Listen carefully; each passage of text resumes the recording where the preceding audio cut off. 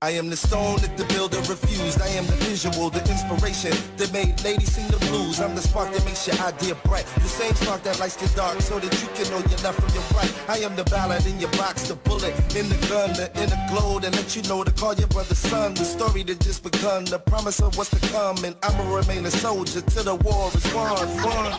Chop, chop, chop. Flip. Chop, chop, chop.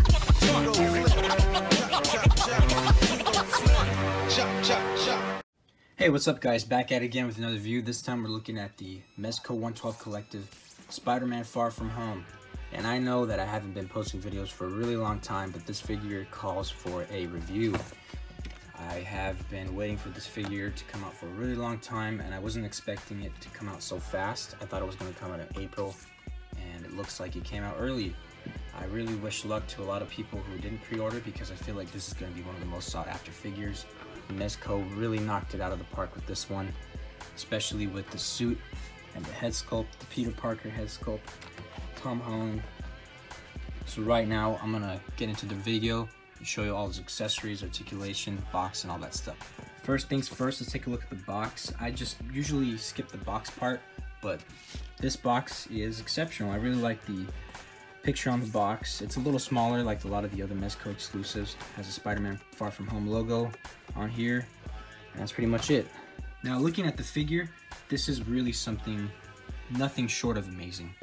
The details on this are just spot on. Everything about this, from the suit to the head sculpt to the coloring of the red and the black, everything just looks really spot on. I'm gonna have to compare this to the other Mezco Peter Parker head sculpt that came with the homemade suit, and I was wondering if there were any differences when I took it out. And for those of you who have it, there are some differences. You can see right there, this face has a little more shading. It's a little more detailed than the one on the left, which is new. Still has a little curls, but it looks like it's a little shorter, this hair, than this one. This one looks a little longer. So this one I'm gonna have to say is more detailed than this one, but this is by far not a bad head sculpt. This is really nice. You know, they got the skin tone down, the hair flat brown, everything looks good. And out of the box he comes with his Spider-Man head sculpt, but I'm gonna leave the Peter Parker head on. But he comes with 3 heads. Comes with a regular head with the eyes open, another head with the eyes slightly dilated, and then he's doing a full-on squint. And just to show you how easy it is to pop these heads off, throw on a ball peg, pop it on just like that. And I guess I can leave this on for the rest of the review instead of the Peter Parker one. And then he comes with a lot of hands, obviously. Comes with his 2 flip hands, really detailed, sculpted webs. Really nice. Comes with 2 open hands. And he comes with 2 web gripping hands. And then one thing I forgot to mention, comes with Edith. And they go on him pretty well. It holds pretty good on there. They don't fall off or anything. They look a little goofy, but it's cool to have as a detail, as he does wear these in the movie quite a bit in the beginning of the movie before he passes them on to Mysterio. Another cool thing that he comes with is a display stand, the Spider-Man Far From Home logo on, a cool stand, which is basic for every Mezco figure. It comes with 3 web effects. One of these, a big web, which is pretty cool, sprawled out. And then a web ball. You can probably put this on someone's face, like an enemy or something. Goes on like that. And then he's got 2 web lines. One that's bendable, so you can manipulate it however you want to. And then you have one of these, which is just going out the front. And for this one, it's pretty easy. You change the hands like that. It's on a small ball peg. You put the web over it like that. Goes in. And then you grab the flipping hand, and it pegs on pretty nicely. So he's got that web coming out right there. Looks pretty good. And now that we got all that out of the way, we're going to take a look at the articulation real quick.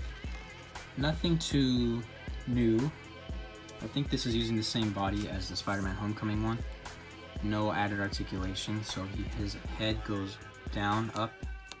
Looks like he has a little more of a stiffness on the neck, so you can't really look down too much, but you can look down a lot with the head, but not the neck. The neck doesn't really move as much. And then his arms go out all the way. You can't put them up, but it might ruin the suit. Goes down.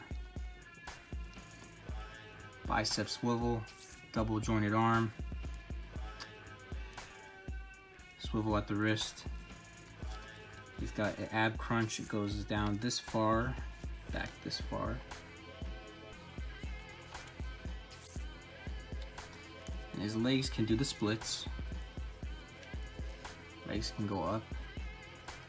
Bends the knees. Got his pivot. No ankle rocker though, but it's good enough. I think this is the same body, but it seems like it has more articulation on the legs because the material right here is a little more flexible than the Spider-Man Homecoming one, the blue and red suit. And I want to also really praise Mezco for the details on the suit and on the red and the mask and everything. Everything is sculpted on the head, so you can have all that details right there. The suit's beautiful. I love the black. I love how they did all these lines right here. Looks really detailed. The spider in the back looks great. Very stretchy. It's like mesh material. So I don't think anyone would really worry that much about posing him around. I think it's going to be really easier to have him move around more, especially on the leg part, which is the most important part if you're going to want Spider-Man to do a lot of cool tricks in the air and all that stuff. So that's going to be it for the review, guys. If you are into articulation, you might want to wait for the Mafex. If you're into the details of the suit and how accurate it looks for the movie, then you can get this one. If you're just going to get both, then you can get both like me. But I definitely recommend how this suit looks. It looks amazing. It looks just like the movie. And he comes with a lot of great accessories if you can try to find it for a decent price. Peter Parker head looks amazing, so if you need a Tom Holland Peter Parker head, definitely this is the place to be. And you can fit well in with your other Marvel Legends 6-inch scale collection, Mezco. Here he is compared to the Homecoming Spider-Man. But I definitely recommend him. Definitely worth the price for a Spider-Man fan. And I'll see you guys in my next video. Product of the 90s.